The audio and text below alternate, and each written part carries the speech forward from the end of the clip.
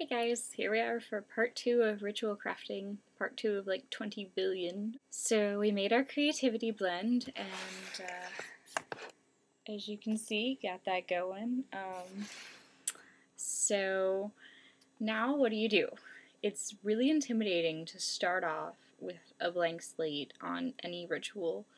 Well, first you decide on your theme, which you probably have done before this point, before actually sitting down to write it, but you know, whatever. The theme I decided on after several people sent me messages about it was dedication. And I got a lot of great responses, I really did, and I contemplated doing several of them seriously, but dedication seemed that it would appeal to more people. It seemed easier to do in this capacity than some of the other options that I was given. So I thought that we should probably do dedication. So you've decided on dedication for your ritual.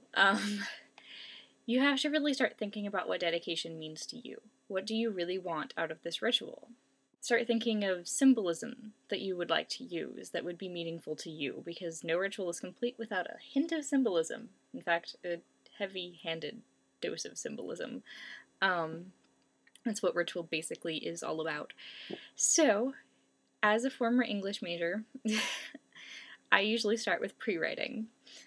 So you can do this in your book of mirrors, or you can just do it wherever, just on a loose piece of paper or on your computer. However, I find that writing, physically writing instead of typing, is better for this process because it makes you freer for some reason in my mind.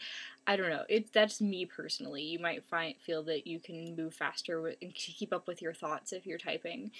It's completely up to you. Basically, you're just going to sit down and spend at least 15 minutes writing down everything that comes to mind, just free writing when you think of the word dedication. It can be correspondences that come to your mind, and note on that, if you're writing down correspondences like herbs that you want to use, crystals, colors, gods, whatever, don't overthink it, just write it down. Seriously, the second it comes to your mind. Don't think, oh, is that right? Would that go with this ritual? There's another step for that. You're going to check it later. I find if you do that, you're probably going to be closer to the symbolism relation for you than looking it up in a book. Because looking it up in a book limits, what you're really going to be accepting of using in your ritual. And I did another video on correspondences, I know, and I'm repeating a little bit, but this is really important because symbolism is about speaking to your subconscious, and this is kind of a means of engaging your subconscious and writing the ritual. So your subconscious is going to know what symbolism works for you. So just write it down the second you think of it. If you come up with lines from poetry you've read or prose or anything that just pops into your mind that could be used in an incantation or part of your ritual, just write it all down. And then after you've done all that, you can go through your list and start researching things. If you wrote down a line, try Googling, like a line of prose or poetry, try Googling it, see if you've actually read it somewhere, and see if that poem or a piece of prose really could mean something for your ritual. If not, don't discard it completely. If that line still speaks to you, you can really try to incorporate it into your work. You can try looking up the correspondences to see how close you were to what actually is the correspondence to the general pagan population or the author that wrote that table. It can help you narrow down what you want to use. If you wrote down like 5 colors and you look up the correspondence and white is the best one, then you can use white if white's what really speaks to you anyway. Things like that. You can do research on herbs or whatever that you wrote down, how they could be used in your ritual, if you want to use them in oils and burn a blend, or if you want to use them in incense, or you want to use them in some other fashion.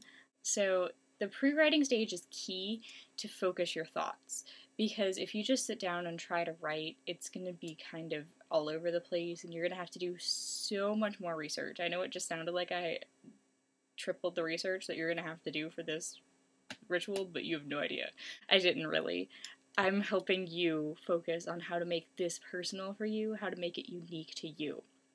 If you skip this step, it's not really doing you any favors. It might seem like it's easier to skip this step, and it might seem too school-like, but I'd suggest really doing it.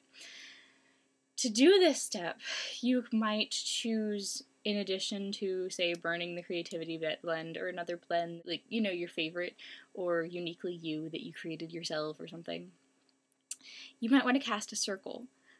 Some people do that when they're writing the ritual. They'll spend like a day or so, or several circles writing the ritual. They'll cast a circle and maybe invoke Bridget, the goddess of inspiration, or the muses, or someone else that's like a god of writing or something like that, that'll help you focus and give you the inspiration that you're seeking.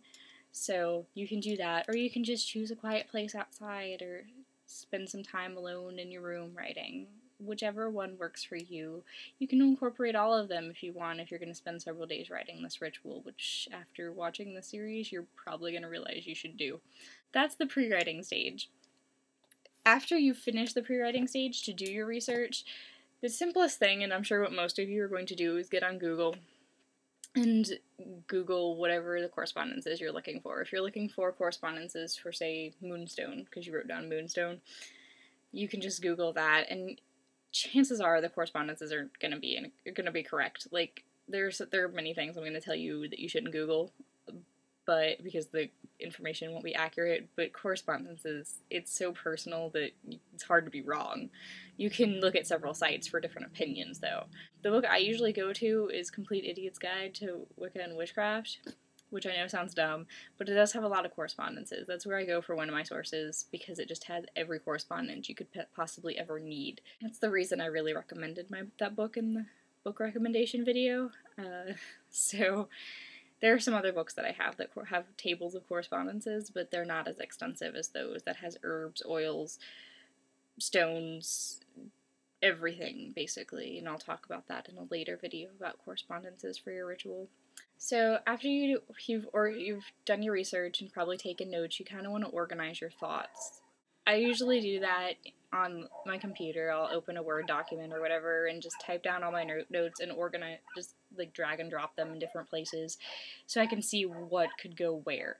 If I have lines of writing that are going to go in the ritual, I'll put them under like ritual text, or if I have like herbs that are going to go in an incense, I'll put them under my incense notes, oils for anointing somewhere else.